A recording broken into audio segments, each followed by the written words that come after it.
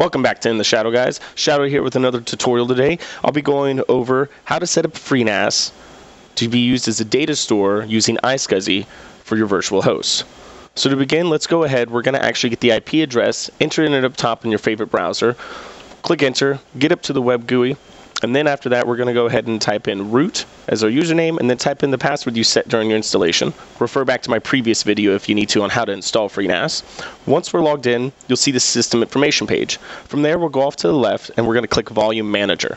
This will bring up the Volume Manager. Once Volume Manager is up, you'll see this is where we can actually see everything. If you notice, you could set the volume name, which I'm going to set to Data Store 01. Down below you'll notice our available disk. I have 4 drives. I'm going to add all 4. No drives are available. Set them in mirror. And if you look below, you can click Add Extra Devices, and you can add other devices for cache and such. But I'm just going to go ahead and set up these 4 1 terabyte drives in a mirror. I'm going to go down and go ahead and click Add Volume. Now, it may take some time for the Volume Manager to go ahead and actually create the volume. But that's alright. Depending on the size and actually how you're setting up, whether it's striped, mirrored, or some of the other options, it may take longer. It also depends on the amount of RAM and CPU. FreeNAS is a big user of both RAM and CPU power. That's how it's able to get some of its performance, is actually from using the CPU and RAM properly and actually using the RAM kind of as a cache. So we're going to go ahead and just let this run. It does take, like I was stating, and I'll state it again, some time. Oh look, there it goes, we're done. Alright, so once it's done, that was pretty quick actually for 1.8 terabytes. I'm going to come over here and we're going to look at the data store. We're going to go up top, we're going to come on down, select our data store.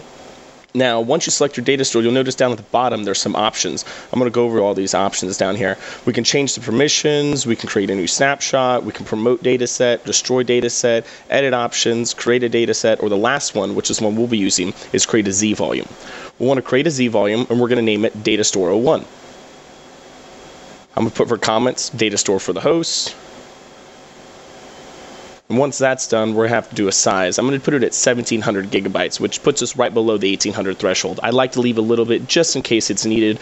I don't like taking up the full span of the LUN. So right here you can actually change if you want ZFS deduplication. Dedupe is actually allowing the compression of files. It takes files that are basically bytes or bits that look the same and actually compresses them and doesn't actually save them twice. It references that same bit if it needs to, if it's the same used across different files. So once that's done, we're going to go ahead and we're going to head on over down to sharing. Now inside sharing, we've got block ISCSI. We're going to go ahead and get to that. We're going to click on our target global configuration, and after that we're going to go to portal, click on add portal. We'll want to name our portal. Actually, you know what? Before we get started, I need to go up and actually set up the network interfaces. I have the NIC set up for internet, but I forgot to actually set up the interface for ISCSI. So we're going to come over here actually. Let me show you the network summary. There's the IP we'll be using. There's BCE01. We're going to come over here and actually add an interface. Go to BC1, which is going to be the other NIC, the one I haven't used. If you see in the background, you'll see BCE0. That's the one I'm currently using.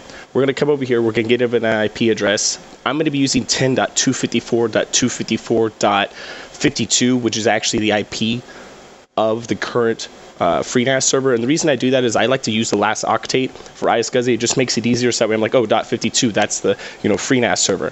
I know exactly what that is. I know what's going on with it. So let's head on back over to ISCSI. We're going to come back over. We're going to add the portal. Go up. We're going to call this portal ISCSI. Not even going to worry about discovery auth or authentication groups right now. Let's just get a basic ISCSI setup. So we're going to go ahead and click our portal IP address, which is going to select the interface that we just set up. So now if we go back over to sharing, we click block and ISCSI and we go in portals, you'll see there's our portal, there's the IP address and listening and the port that it'll be listening to. Next, we're going to go over to initiators. For here, we're going to authorize just all. Click OK, leave it at default. Takes a little bit of time. Once that's done, we're going to head on over to authorized access. For here, we're not going to be doing anything. I'm just going to leave it. I'm not worried about who's authorized. I want everybody. Now we're going to come over to targets. We're going to name our target. Target's going to be Data Store 01, and we're going to be naming it as an alias of Data Store 01. Portal group, we're going to be using that ISCSI group we set earlier. The initiator group, same one we set earlier. Leave the auth modes and authentication group numbers as none. Click OK. After that, we're going to move on over to extents.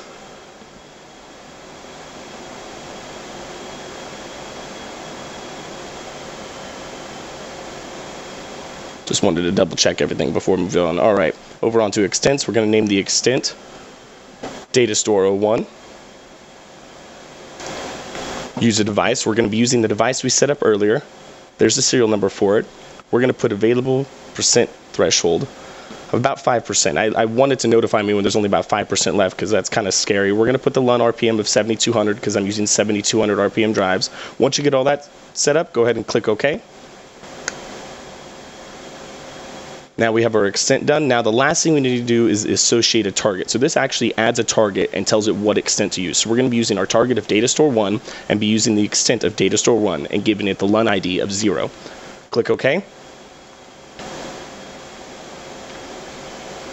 Now that this is done, you'll now see we have associated targets. So if we go back to portals, we have our very initial portal, which tells us our portal group ID and what we're listening to. Now, last but not least, what we need to do is we need to go over here to the services. So off to the left, you'll see services. These are all the different services. If we go on up to the top, we click services, it'll actually load everything. You'll see they're all stopped. We actually have to start the ISCSI service before we can start sharing it. The other thing we want to do is tell it to start on boot. So that way, anytime you reboot your FreeNAS server, you're not having to log in here and start the service every time, and your machines in are like, hold on, I can't see it, I can't connect, what's going on? It's because the ISCSI service. Trust me, I've been through that. Just tell it to start on boot. Makes everything much easier. That's it for today, guys. Thanks for watching, and I'll see you in the lab.